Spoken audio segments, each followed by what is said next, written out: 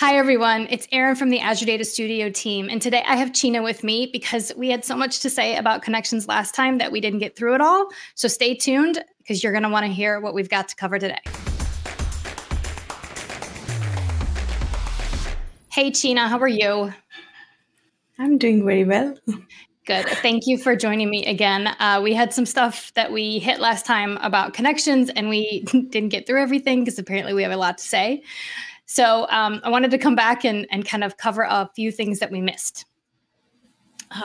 So if I remember, we need to hop back into the connection pane, right? And there were a couple things that you wanted to talk about here related to encryption, some changes that we have, right? Previously, encrypt used to be a Boolean, just having true and false, but now Yep. it also supports strict mode. So we have made true as mandatory and then false as an optional. We are also now using true as a default, which means mandatory is now the new default. But strict encryption is mainly supported by SQL Server 22 onwards. So that's what we are also supporting in Azure Data Studio now with version Right. 1.42. Right. So yeah, and again, 1.42 came out in on March 22nd. So that's where folks will see this functionality, as well as obviously in an insider. And then there were a couple things to note on the advanced tab as well, right? Yes. Related to timeout stuff. Yeah, so previously we only used to have a connection timeout available here where you can configure the timeout setting when you're basically just making a new connection. But now we've added command timeout, which also covers the timeout that you want to configure for your queries that you want to run using the connections. So it will apply to every query universally and you can just configure it. By default, it's 30 seconds as same for connection timeout. And yeah, that's the new setting that we have added here. And the connection timeout, changing that is good, for example, when you have like serverless, right? And your database might be paused. Yes, that's definitely true. So users should definitely consider configuring these options if they hit into timeout issues or anything else around that. Perfect. Perfect. And then the other one, which I would love for you to talk about, I don't have it filled in here, but this host name in certificate. Yes. So this is the setting, again, applies to encryption. So as we have enabled strict encryption, we also added support for adding host name and certificate.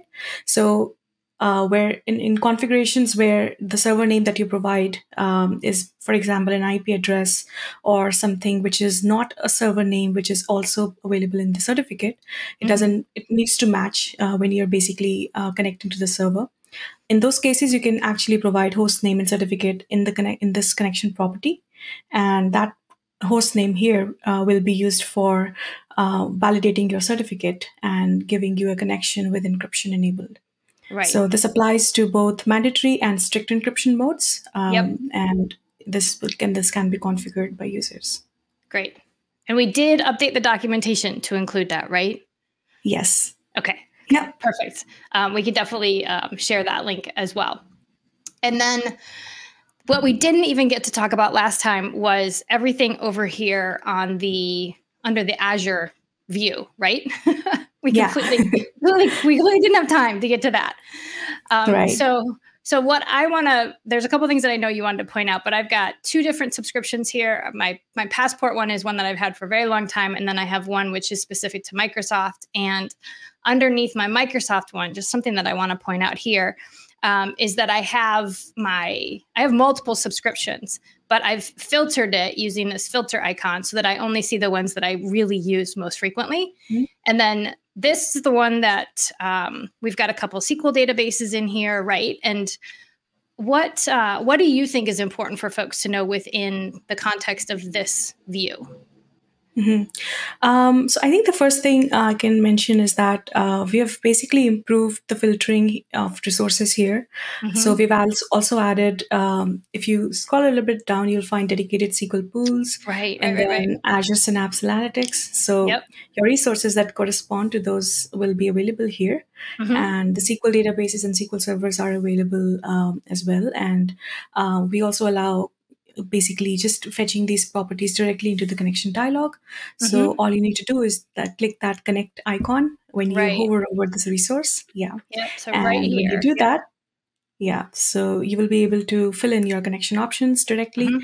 and right away go ahead and start a connection. So yeah, Right. there you go. Yep. And it automatically opens right to here. And I can go ahead and there's a ton of things that I can do right from here. But new query is probably what most folks use a lot. I know that just based on the telemetry that we have, that folks spend a lot of time in OE or going into new query. But something that Right. you showed me the other day that I didn't even know was that right from this view, I can right click and just say new query. And that Yes. opens that new query window. I don't even have to actually go through that connection process. I mean, it Right. does that in the background, right? Yes, and you can always expand your resources directly in this view as well. Mm-hmm. So right here, you can see all your tables and everything that you need. Yep. And And build you that can further. basically start your OE processes directly from this view. So yeah. Awesome. Awesome. Well, those I think were the things that we missed last time that we wanted to make sure to highlight, right? That we've got improvements in the connection pane that are now available in 1.42, as well as within our Azure, we've got the dedicated SQL pools and Azure Synapse Analytics, and connecting to those resources and kind of seeing what objects you have and querying is really, really easy just from that pane. Did I miss anything? Yeah. No, you covered it wonderfully. All right. All right. Awesome. Well, thank you for making time to come back today and chat a little bit more. And I know that there's still more that you're working on in the connection space. So we can't wait to see what comes next. No, super excited. And thanks for having me today. Thanks, Cheena.